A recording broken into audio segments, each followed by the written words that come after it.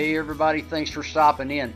How about a big old pot of cowboy beans? You know, down here in Texas, it's cold outside. It's even snowing in some places down south. But this recipe's the way my grandmother and my daddy used to do it. It's real simple. It'll definitely warm your belly up on those cold days and nights. So let's get started and I'll show you how to do this. Now I'm going to be using this brand of beans. You can get this at Walmart or a lot of other stores. They're pinto beans. They're not red kidney beans, pinto beans. I find that this works really well. First thing I want to do though is boil me some ham hocks, a couple hours so that meat falls off of there. And then after that, I want to add that to another pot of water along with my sorted and rinsed beans. Put that water about 2 to 3 inches above them beans like that. Then all I'm going to put in there now is some onion, a little bit of jalapeno peppers, and that's pretty much it. I don't want to season these beans just yet. There's a right time to season them, otherwise they'll come out bland. I'm also going to put a little bit of dried cilantro in there and give them a stir. Now what I want to do is I want to bring this to a hard boil. Make sure you stir down to the bottom of that pot. Put a cover on it. Keep stirring it every now and then, because you know if you burn one bean, you burn them all. You might as well burn them all because it just ruins it. Check them every now and then. Now what we're looking for is cracking and a little bit of wrinkling there. That's going to tell us when to season. Put that cap back on it. Continue to boil it. Reduce the heat. Simmer it for about an hour and a half.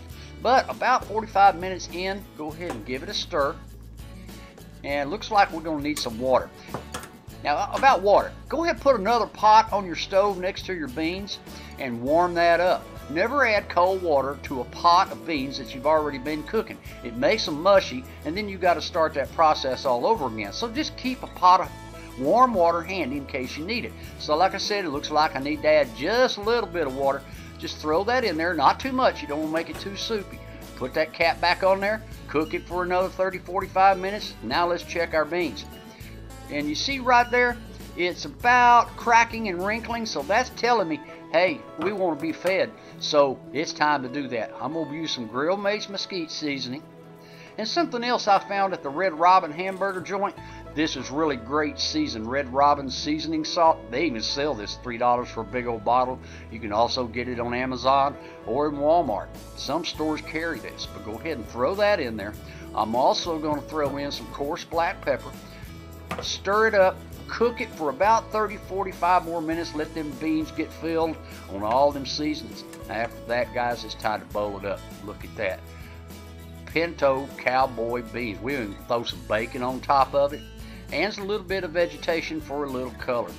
Hey guys, like I said, nothing better on a cold day or night to warm you up a little bit. Serve it up with some cast iron skillet cornbread, and you got a great filling, warming meal.